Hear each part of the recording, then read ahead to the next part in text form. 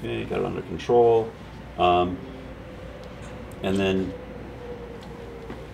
what I would do in here is I would probably refine this some more, but we could insert our darkest dark since I've got a little dark here and there. If I do it where I would like you to look, like the eyes, it's a good balance for where I can put my accents.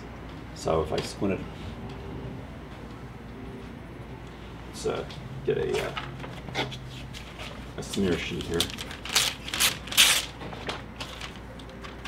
Like I say, the good thing with the smear sheet is it keeps it from smearing. The bad thing is you can't always see the big effect, so make sure you get it out of there as much as you can.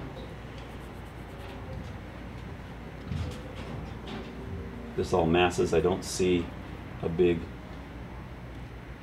difference between the iris and the eyes, because she's got very dark color iris there, so that's the look you're going for. Don't hold your gaze, please.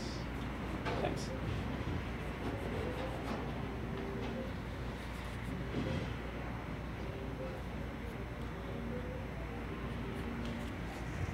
And then you can see where to go with the rest of the value. You might have to pop it just a little bit. And then you ask to see, if the construction is working yet. Then you look and see if maybe you need to, round this off a little bit more, so that it's not as angular of a form.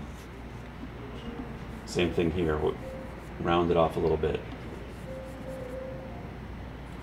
But usually when you put the blacks in, or the darker darks, then you can see if the rest of your shadows need just a little bit extra here and there.